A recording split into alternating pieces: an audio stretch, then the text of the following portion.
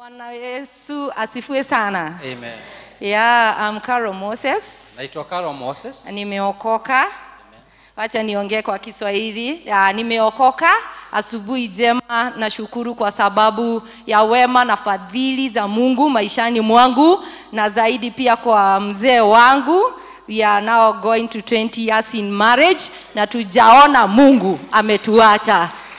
Na nimekuja hapa kusema ya kwamba nilipo shikwa mkono na wazazi, nilionyeshwa kanisa la Bwana, na ni ndani ya kanisa la Bwana niliweza kuokoka. Nimeweza kukaa na tukakutana na Moses kule Tarakea, Dar es Salaam, nikiwa msichana akiwa kijana, na hiyo ingine ni history. Na kwa hivyo nashukuru waliponiambia nikuje nyumbani mwa Bwana. Praise the name of the Lord. Wacha tukae pale tuweze kusikiza vile Bwana ametuandalia siku ya leo. Najua maisha yetu itabadilishwa. Baraka. Amen. Amen. Let's give her a hand of prayer, applause. Tumpigie makofi. Thank you, Karo, for studying together with me. Asante kwa kusimama nami. All the years since we met, for the last almost 20 years now, Kwa miaka karibu 20 tagia tulipopata. she has been my support system. Amekuwa ni msaidizi wangu mkuu. Na si kusema sababu wengine wanasema. I'm not saying because others have been saying so. Sisemi kwa sababu ni kawaida watu wengine kusema. It is because she has supported me all through. Ni kwa sababu ameniunga mkono kwa safari. Praise the name of the Lord. Bwana asifiwe. Those who are upstairs, praise the Lord. Walioko huko juu, Bwana asifiwe. Amen. Amen. Bwana asifiwe. Bwana asifiwe. As Pastor Edward has said, Kama vile mchungaji amesema, I am Moses Mwangi, naitwa Moses Mwangi and I am born again. na nimeokoka. I love Jesus Nampenda Yesu as Lord and Savior of my life. kama Bwana na Mwokozi wa maisha yangu. He called me when I was a young man Aliniita nikiwa kijana in mdogo, high school, nikiwa shule ya upili, and He has been faithful. na amekuwa mwaminifu. And even this day, Na hata tangia siku I hii continue to confess na tendelea kukiri of the goodness kwa wema and the faithfulness of God in my life, fadhili za Mungu katika maisha yangu, because He has been good. kwa sababu amekuwa mwema. There is that word He wanted to pronounce, Hilo ndivyo alisema. Kiroko. That is the name He wanted to say. Naitwa There Kiroko. kuna kuanga na contradiction somewhere. Kuna kwako kuchanganyikiwa kidogo. That man. Amen. Moses Kagwe Mwangi, Kiroko is my brother. Kiroko ni But ndugu yake. because of identity, Lakini kwa sababu I still receive that name. naipokea tu jina ile pia. Praise the name of the Lord. Bwana asifiwe. We are blessed together with Karo. Tumebarikiwa pamoja na Karo. We have 3 teenagers, Tuko na vijana mabarehe watatu, and we thank God. na tunashukuru Mungu.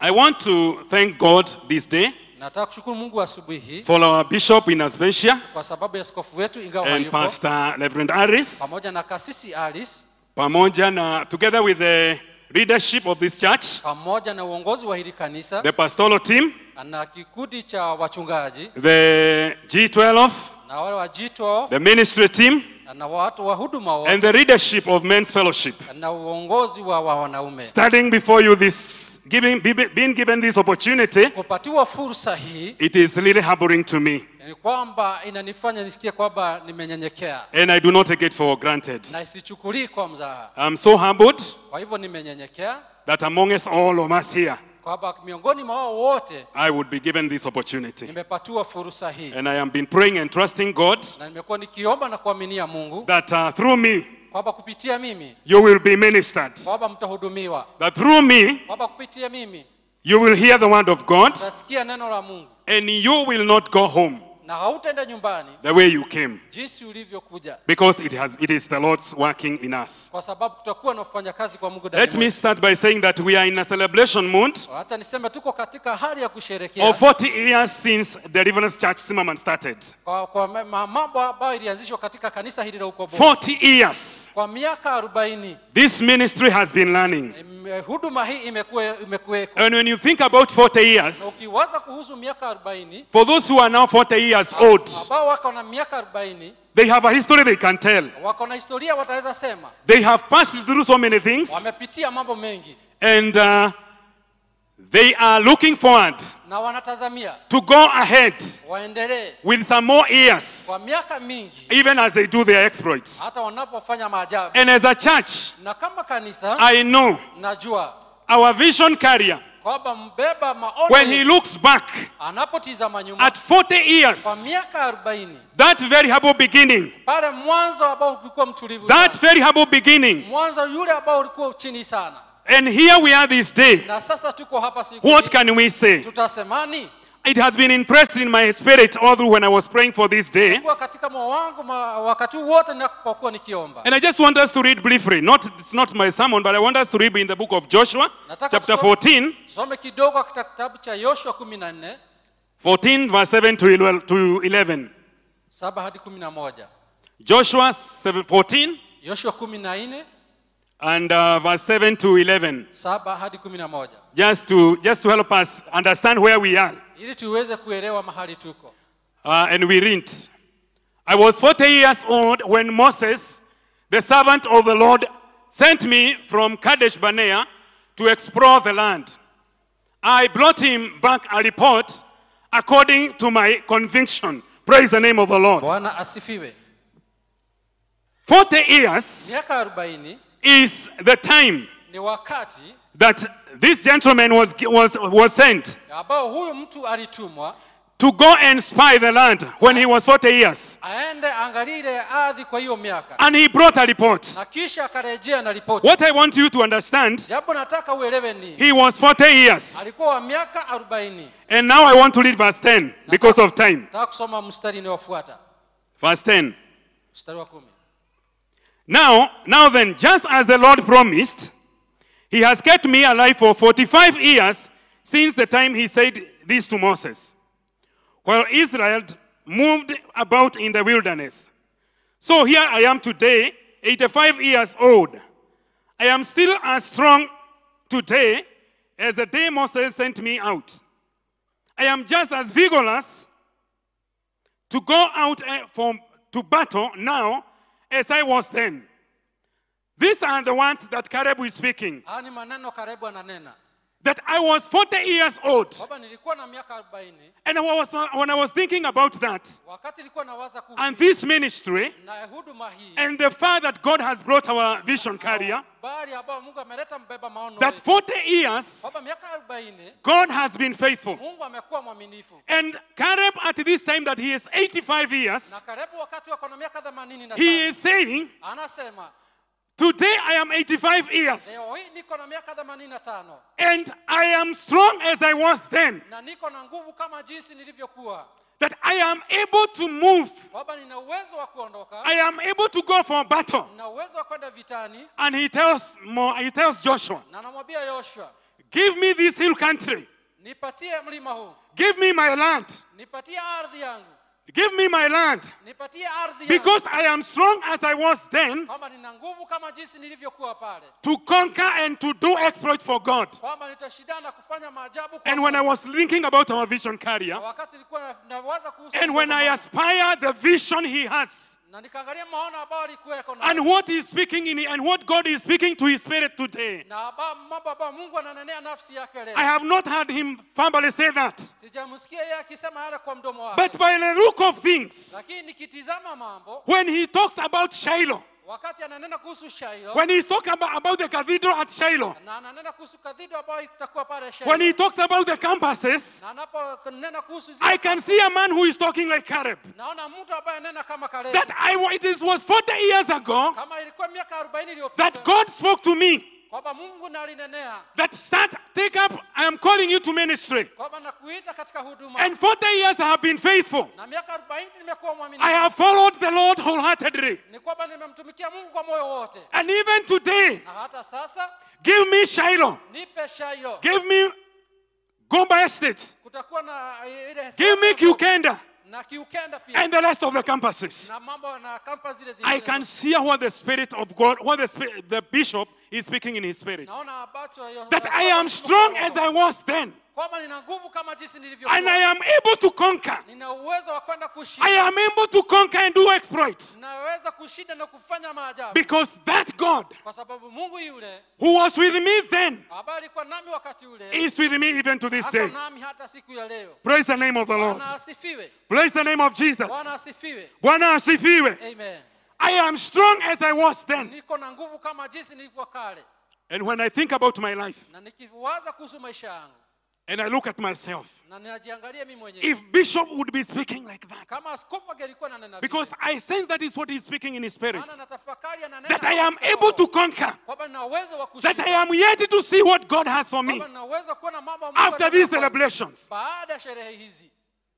What about me, Je, mimi a young man ambaye bado ni who has come in and found a ministry moving? ambaye amekuja akapata huduma inaendelea? What about me? Je, kuhusu mimi, je, Where am I supposed to, what should I be saying? mimi ningekuwa nasema nini? What should I be saying at this day? Nini ningekuwa nikasema wakati I have seen a man nimemwona mtu who has followed God faithfully, ambaye amemfuata Mungu who kwa has uaminifu, followed God wholeheartedly, ambaye amemfuata Mungu kwa moyo and wote, God has proved faithful, na Mungu ameonekana kuwa and mwaminifu, God has proved trustworthy, na Mungu amekuwa kuaminika, and God has proved dependable. na kwamba Mungu amekuwa So tegemezi. even me as Moses, Kwa hivyo hata mimi kama Moses I can cling unto this God. naweza sema kama hivi, It has not been easy haijakuwa rahisi for those who have interacted with the bishop, kwa wale ambao wametagamana heard him speak during his sermons. anaponena wakati wa You can kuhubiri. tell what he has been going through all this time. Unaweza sikia ama unaweza sema But one thing that is stand out, lakini kitu kimoja, that is even as we celebrate the 40 years, hata tunaposherehekea miaka 40 God has been faithful. Mungu amekuwa mwaminifu. God has been faithful to a man that has followed him. Mungu amekuwa mwaminifu kwa mtu And ambaye God will amekuwa- remain faithful na Mungu atabakia kuwa even mwaminifu for wherever he is going. kwa mahali anapoenda. May the Lord continue to bless this Na vision. Mungu azidi kumbariki. And to us that are started hearing this word this day, Na sisi ambao tuko hapa tunasikia, I want to tell you this morning nataka kukuambia hili asubuhi hii, that God is faithful. kwamba Mungu ni The mwaminifu. Lord that has been with our bishop, Mungu ambaye amekuwa na askofu the Lord that has carried these men ambaye amewabeba hao for the last 40 years, kwa miaka 40 iliyopita, he will be celebrating God's faithfulness. takuwa na sherekea uaminifu ama uzuri wa Mungu. And you know, for us that have come in between, we will not be celebrating 40. Ambao wamekuja hapa katikati haitakuwa miaka 40. Wengine wetu tumekuja hapa katikati ni miaka kidogo.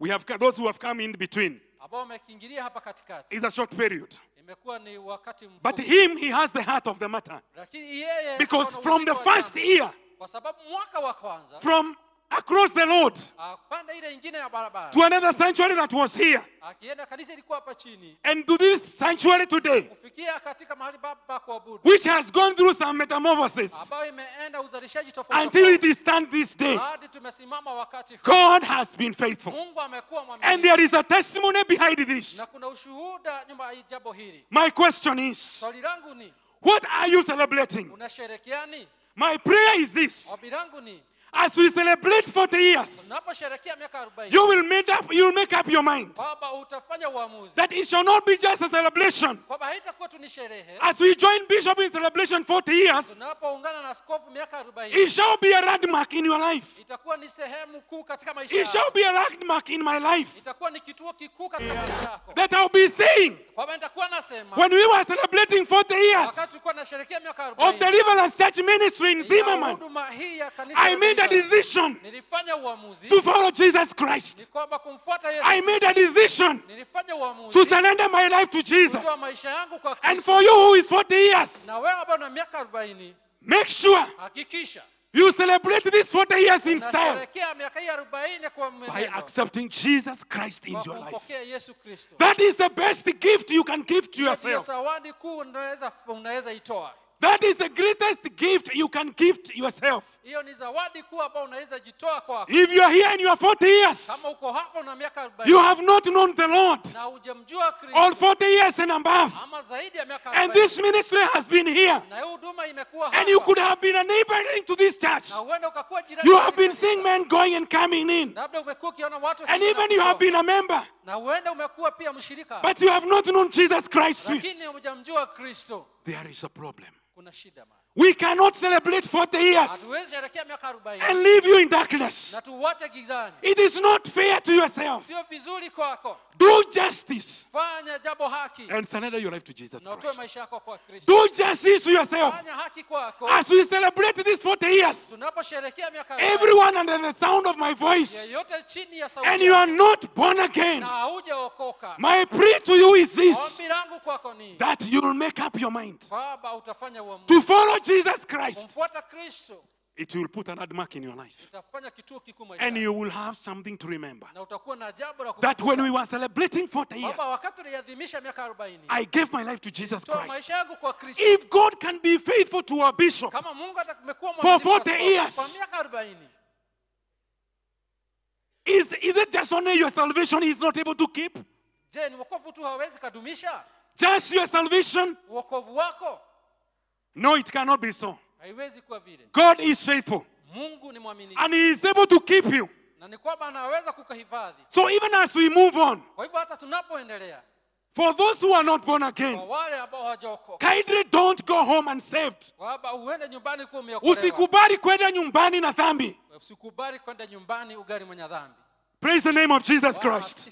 A call to salvation Kwamba wokovu, as we celebrate upate wokovu tunaposherehekea 40 years of this miaka ministry here. 40 ya huduma hii. Because God is taking this ministry somewhere. Kwa sababu Mungu anapeleka hii huduma mahali. And for you, I know, Na kwako najua you are a believer. kwamba wewe ni muumini. And there are things you have been struggling in. Na mambo ambayo umekingangana There are nayo. things that you have been fighting in your life. Na mambo umekuwa ukipigana nayo There are maishani. things you have not achieved. Kuna mambo ambayo hujaweza There are kuyaweza. things, there are goals you have not attained. Na kuna shabaha ambazo And you have been hujaweza fighting kuzipata. in, out, battle in and out. Na umekuwa ukipigana vita. I have good news for you this morning. Habari njema kwako. That even as we celebrate 40 years, hata tunapoadhimisha miaka hii, there is a reason for you to shoot back. kuna sababu yako ya kuangalia. Ujitazame maisha yako. Look at your life Waangalie maisha yako and ask yourself, na ujiulize, is this the same God whom I believe in? huu ni Mungu yule ambaye namwamini, Who has been faithful to this ministry ambaye amekuwa mwaminifu kwa for huduma 40 hii years? kwa miaka 40? What about this issue Je, that has been troubling me all this time? ambalo limekuwa likinisumbua 5 years, 1 year. mwaka moja mbili? Does it mean God is not able to do it, to deal with it? Je, inamaanisha Mungu hawezi No, it shughulikia? is not. Kwa hakika sio. God is still faithful. Mungu ni mwaminifu. And I want to say again, He is faithful. Nataka kusema tena ni For mwaminifu. your situation, Katika hali yako, don't allow yourself to go home usikubali uende nyumbani. with the situations in your life, Kwa hali katika maisha yako, with circumstances in your life, kuna mambo katika maisha yako unattended by the Lord Jesus ambayo Christ this morning. haijashughulikiwa na Bwana Yesu Kristo. Unattended by the Lord Jesus Christ Ama this day. haijashughulikiwa na Yesu Because Kristo. we are in a mood of Kwa celebration. sababu tuko katika hali There ya is sherehe. no reason for you to come. Hakuna haja ya wewe ukuje. You come to church when you are heavy burdened. Ukuje kanisani na You are loaded with the issues in life. na umebebana mambo ya You are maisha. even loaded with the sin. Uko na dhambi umebebana nayo. And we are celebrating the faithfulness of Na God. tunasherehekea uaminifu We wa are Mungu. celebrating the goodness of the Lord. Tunasherehekea wema wa Mungu. Then you walk out of that gate with the same burden and issues troubling your life. Kisha uondoke katika malango yale ukiwa na mizigo. That na is mambo why ya I'm saying, Ndio maana you need just to ask yourself, what could be the problem? unafaa ujiulize shida itakuwa ni gani? What is the problem with me? Shida yangu ni gani? Is it with me or with my God? Je, ni shida ni kwangu ama ni kwa Mungu? It is the issue is not with God. Hii shida haiko na Mungu. You have not surrendered. Ni kwa sababu hujajitoa. And I pray this, Na naomba hii that is, as we progress, tunapoendelea you will make a point.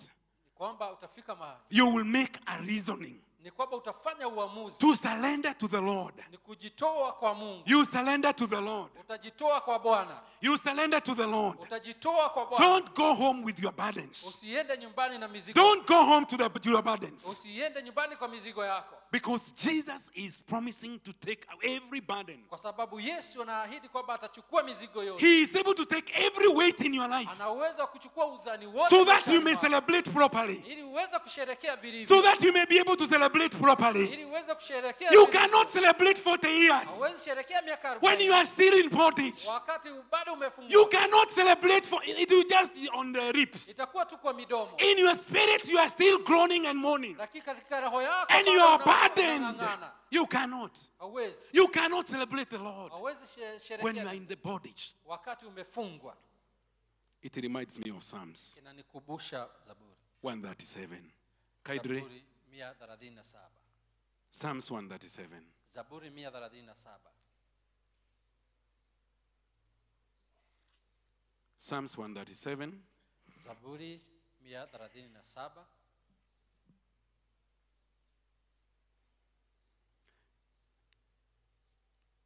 By the rivers of Babylon, we sat and wept when we remembered Zion.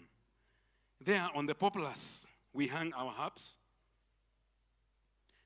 For there, our captors asked us for songs. our tormentors demanded songs of joy. They said, sing us one of the songs of Zion. Verse 4. How can we see the Lord's song or in a foreign land? Praise the name of the Lord. How can we sing? How can we celebrate? How can you celebrate the victory of God for this ministry?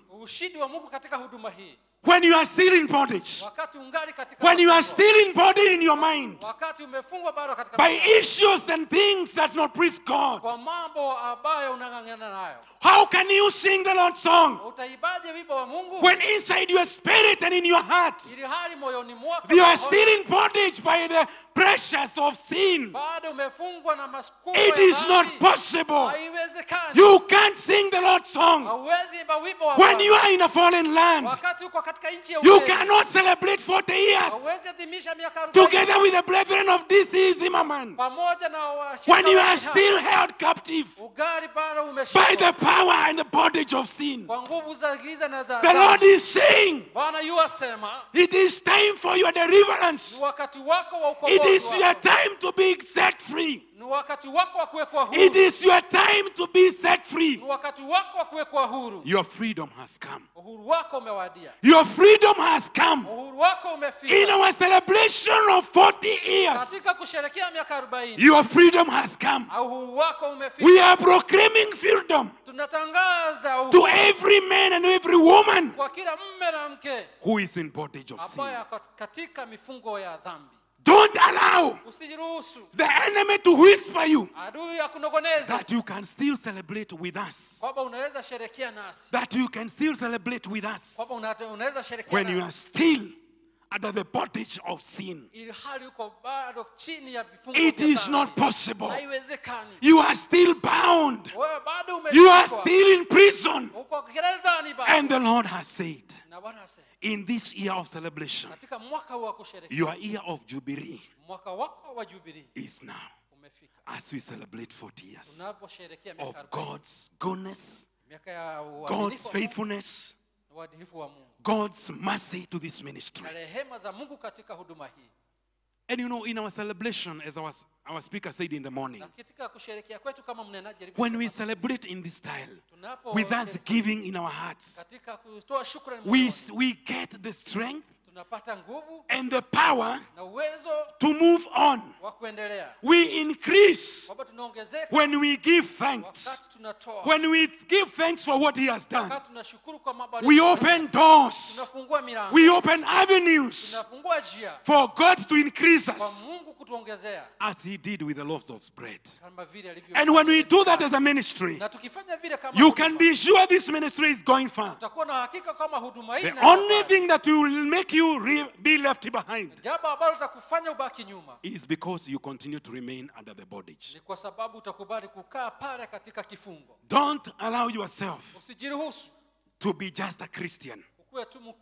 Find your place. Find your place. Because that is what the Lord is calling you to do. God is calling us to live a life of freedom. To live a life of liberty. No more sin. No carrying of burdens. There is one that carried our burden at the Calvary, the Lord Jesus Christ. Why would you continue to carry burdens? Regardless of their nature, regardless of their type, every burden Jesus is carried. Jesus carried every burden in our lives. And that is the call we have this morning. That there is an exchange in this place this day, that somebody will take upon the yoke of Jesus Christ, because it is light. And for this, you will be able to celebrate with the rest of the brethren, because the Lord will have done it for you. Praise the name of the Lord. I believe you are making up your mind to come to the Lord and to lay every weight at the altar and to lay every burden, because Jesus is saying that He is here and He is willing to take up your burden. na ako tayari kuchukua He is willing to take every weight in your life ako tayari kuchukua mizigo yote maishani mwako so that you may be free. ili uweze kuwa huru. Look at your neighbor. Angalia jirani yako. Look at your neighbor. Angalia jirani yako. Does he look to be a person or a man or a woman who is free? Je, anakaa mtu ambaye yuko huru? By the look of things. Kumwangalia tu hivi. You know, sometimes Wakati mwingine I hear the bishop say, nasikia askofu akisema, talk to your neighbor. nena jirani yako. I hear the pastor say, Wachungaji wakisema, say a word to your neighbor. nena kwa jirani. In the morning, our speaker was telling us, say thank you to your neighbor. Asubuhi mnenaja And some people will not even open their mouth to say thank you. Na watu wengine hataweza kufungua. Some people will not even raise their hand to say hi to you. And you have not done them wrong. Na hujawakosea. They will not look even at you. Hata hawatakutizama. And they will not say anything. Na hawatasema No matter how the preacher insists that we say hi, licha ya vile you mnenaja greet them, hataenda. they will not. Hawataweza. They are gloomy. Ni kwamba wao wanaona They look uzito, discouraged. wanakaa na mazito. Start to intercede for your neighbor. Anza kuombea jirani. Because I have heard on several Kwa occasions, sababu mmesikia katika vituo tofauti. the bishop say, Askofu akisema, let church be church. Wacha kanisa iwe kanisa. wacha kanisa iwe kanisa. Praise the name of the Lord. Anatukuzwa. When people come when they are free, Watu wakija when people come when they are free watu wakija wakati from sickness, from diseases, na magonjwa and from sin, na dhambi, church will be church. kanisa litakuwa kanisa. That is only when church will be church. Hivyo ndivyo ina maana. Because some people come so heavy ridden. Kwa sababu watu wengine wanabebana na mizigo wakija. When you tell them smile, Ukiwaambia tabasamu, wanashindwa. wanashangaa. Why are you telling me to smile? Mbona unaniambia nitabasamu? And the things that I'm carrying. Na vile vitu ambazo nimebeba. Why are you telling me to say thank you? Mbona uniambie niseme asante? And the many things that are troubling Na me. vitu mingi zinanisumbua. Little do they know Wasikuweza kujua kwamba that Jesus Christ Baba Yesu Kristo has taken their burdens. ametoa mizigo yao. Those things that are making them to look gloomy, even in a church service. Anafanya kuwa na uso mzito Mungu Yesu aliyachukua In a church service. katika kanisa. In a church service. Katika ibada ya kanisa. Me, I come from a distance. Natoka mbali kidogo. Coming here. Natoka mbali nikija hapa. Mimi ni mshirika wa Shairo. Sorry. I fellowship at Shairo. For those who are meeting me for the first time, Ambao wanakutana nami kwa mara ya 2 years ago we left this place. wiki mbili zilizopita tulitoka. Miaka mbili.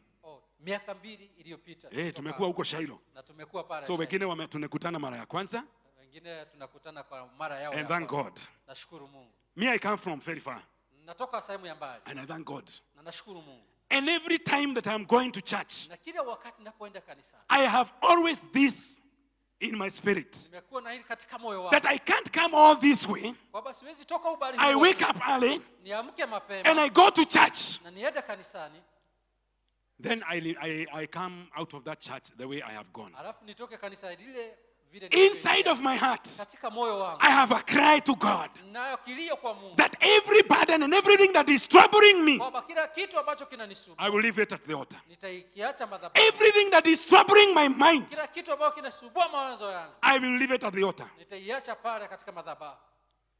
Whether by look of things, I might not have what I would think I need to have. Kwa kumonekana unaweza kukosa ile kitu ambacho naonekana. But I have a God who has taken every burden. Lakini naye Mungu amechukua As I wait for God to perform miracles in my life, ninapomngojea Mungu atende miujiza I am very free from everything niko huru kabisa kutoka in my heart and in my spirit. katika moyo wangu na katika mawazo yangu. I know you are witness. Najua wewe ni shahidi. There are people who come to church, Kuna watu wanaja they kanisa. are gloomy, Wana uso mzito. they can't smile. Hawezi tabasamu. You don't know who has quarreled them. Hujui ni nani But I won't tell you, my sister, my brother. Lakini nakwambia dada na ndugu. Don't allow yourself to go home the same you came. Usiruhusu urejee nyumbani. How would you come to church then go burdened? Utakujaje kanisani na urudi na mizigo? Apana, it's not good. It's not. If your burdens are not taken care of here, Kama mizigo yako haijashughulikiwa hapa. I don't know where else they will be taken care of. Sijui ni wapi kuingia. And there is no other place Na hakuna pahali pengine better than here. pazuri kuliko hapa. So kindly Kwa hivyo tafadhali, lay your burdens at the altar. toa mizigo yako hapa. The master is willing to take every burden, Bwana yu radhi kutoa mizigo yote every weight. na uzani zote. I want to speak briefly Nataka kunena kwa kifupi about Thanksgiving. about shukrani. And I know some people, when we think about Thanksgiving, Na najua wengine tunapofikiria kuhusu shukrani, they will even ask, wanajiuliza, Why give thanks? Mbona tushukuru? Why do I give thanks? Mbona nishukuru? Mbona Even your even your tongue is heavy hata ulimi wako ni mzito. to say thank you, Lord. Sema asante Bwana. Because Kwa sababu the devil Shetani has bridled you ni kama amekufumba. that you are not able to see. Huwezi kuona. Yes, you are in church. Uko kanisani kweli. Yes, you are not sick. Na ni kweli wewe si mgonjwa. Yes, you are sober. Na ni kweli wewe una akili. Your mind is okay. Na mawazo yako. Your heart is okay. You are not in hospital. Hauko hospitalini. And when we would tell you to say thank you, Lord, Na kusema asante Bwana. you don't have words to say thank you. Hauna maneno ya Because the devil you have allowed the enemy kwa sababu umeruhusu shetani ama to bring a picture alete taswira of the things that you don't have, ya mambo ambayo hauna, of the things that you have been praying to God, ya mambo ambayo umekuwa ukimwomba, of the things you have been trusting God to do in your life. ya mambo ambayo umekuwa ukimwaminia Mungu fanya katika And even to maisha this yako. day, they have not been done. Hata sasa bado haijafanyika. So when we say it is a moment and a season of thanksgiving for the 40 years, Kwa hivyo tukisema ni wakati wa kutoa shukrani kwa miaka 40, you are wondering, unashangaa. 40 years and have been struggling in and out, in and out. Miaka 40 nimekuwa nikingangana. I have nothing to show Sina lolote la kuonekana. physically Kwa kuonekana. that God has been on my side. Ambao Mungu kwamba amekuwa kwa upande wangu. And you are seated here. Na umeketi hapa. You are healthy. Uko na afya njema. Only that you don't have money in the account. Vile tu hauna pesa katika benki. Only that you don't have a vehicle. Vile tu hauna gari. Only that you have not managed to get a plot which you have been praying God to. Vile tu hujaweza kupata. But you are here. Lakini uko hapa. My sister, my brother. Dada yangu na ndugu yangu. Don't allow the enemy Usikubali adui to cross up on you. kwamba akukujie wewe. You fail to see Ukose kuona what God has done for you. mambo ambayo Mungu amekutendea. Kaidri Psalms 106 verse 1 and 2. Zaburi 106 mstari wa kwanza na wa pili. Praise the Lord. Give thanks to the Lord, for he is good. His love endures forever. Who can proclaim the mighty acts of the Lord, or of fury declare his praises?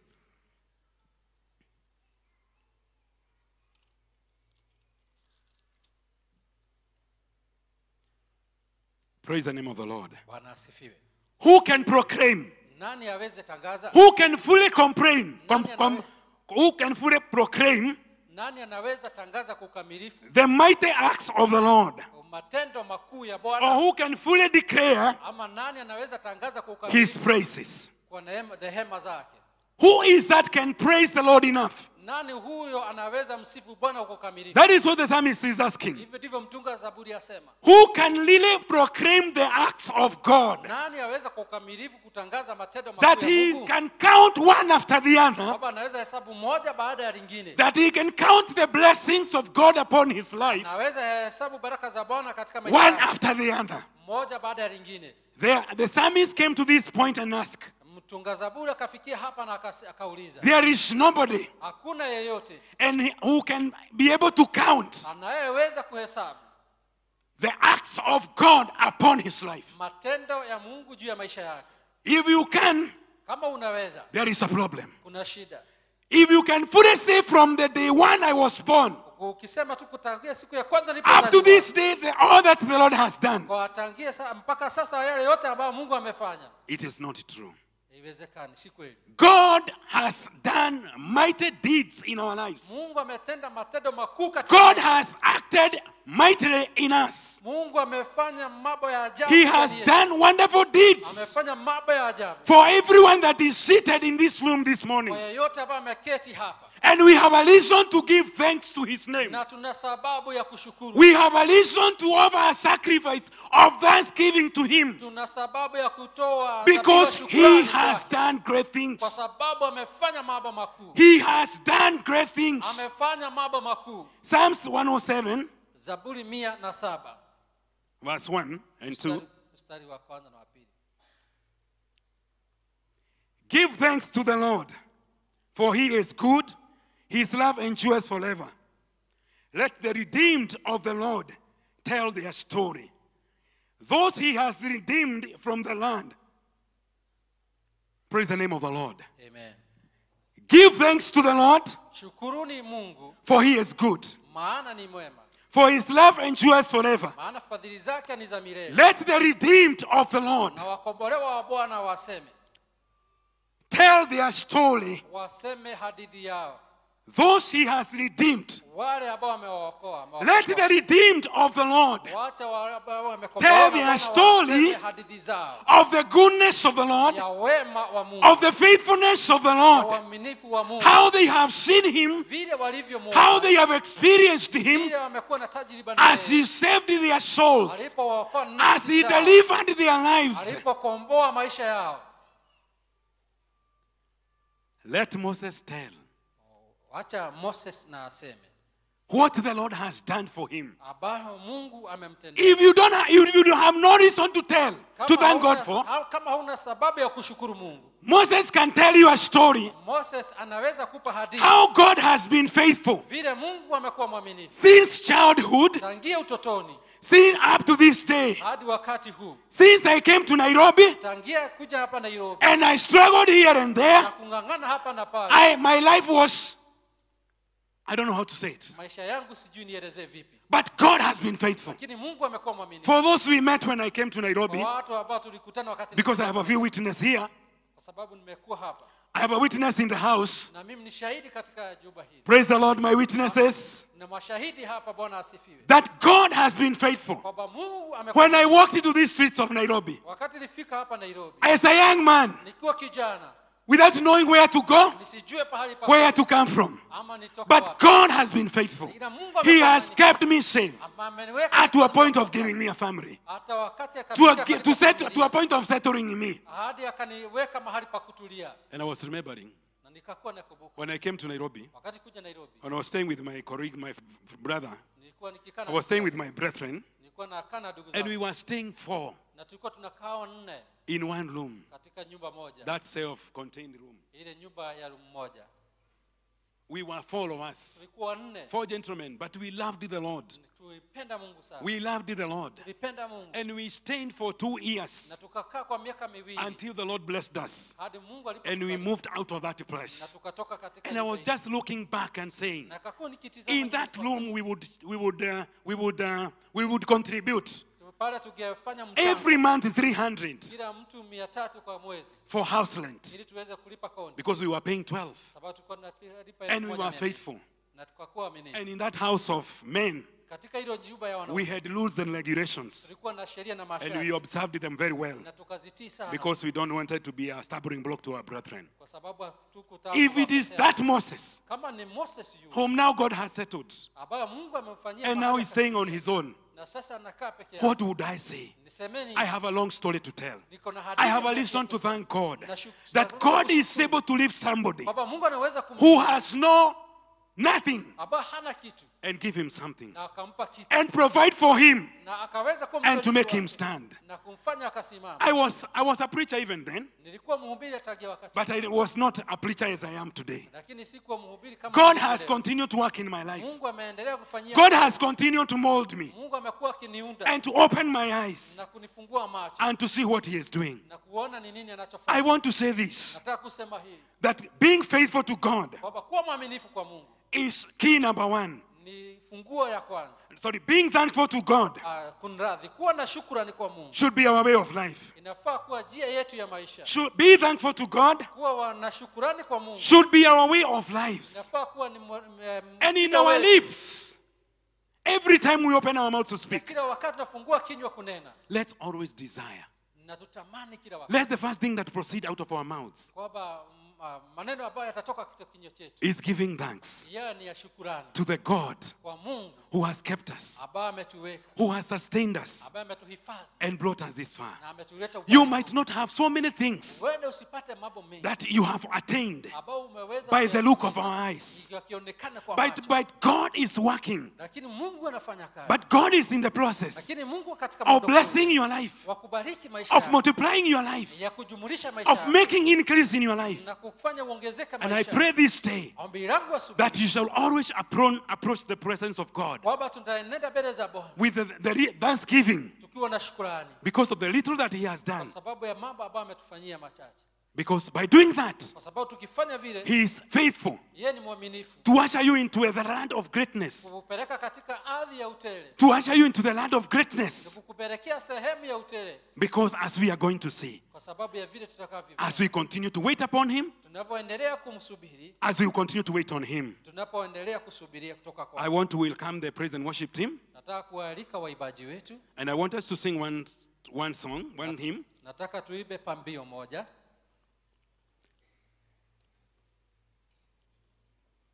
Thanksgiving to the Lord. Shukrani kwa Mungu. We are celebrating. We are giving thanks for what God has done. Na kushukuru Mungu. But when you look back, you're asking yourself, na ukiangalia nyuma unajiuliza, what do I thank God for? Nimshukuru Mungu kwa sababu gani? What do I thank God for? Nimshukuru Mungu kwa And sababu yet gani? in my life, Ili hali katika maisha yangu, it has been trouble here and there. imekuwa ni masumbuko hapa na pale. My sister, dada yangu, my brother, na ndugu yangu, I pray that God will open your eyes naomba kwamba Mungu to atafungua see macho what yako, He's laid before you, na uone mambo aliyokuwekea mbele to zako, see that what He has kept ahead of na you. uone ni nini ameweka mbele zako. Open your eyes Fungua macho yako, so that you may see the hand of God ili uweze kuona mkono wa Bwana that is willing to move in your life. wako yu radhi kufanya kazi. You are in maishani our mwako. service this morning. Uko katika ibada You are asubuhi, burdened. na una mizigo, You are asking, na unauliza, why should I give thanks to the mbona Lord? nishukuru Mungu? Yet I have all this baggage. Ila niko na I have mizigo all mingi. this weight in my Niko na life. uzito huu wote. The Lord is saying, Yesu yasema, the time for your liberty, wakati wa uhuru wako, the time for your freedom wakati wa kupata uhuru is kwako, today. ni leo. The time for you to be set free, Wakati wako wa kuwekwa so that huru, you may see, ili uweze kuona. once you are set free, Wakati utawekwa huru, you'll be able to see utaweza ukaona the many miracles, miujiza mingi, the many great things na mambo that the makubwa Lord has done in your life. ambayo Mungu amefanya maishani mwako. Asante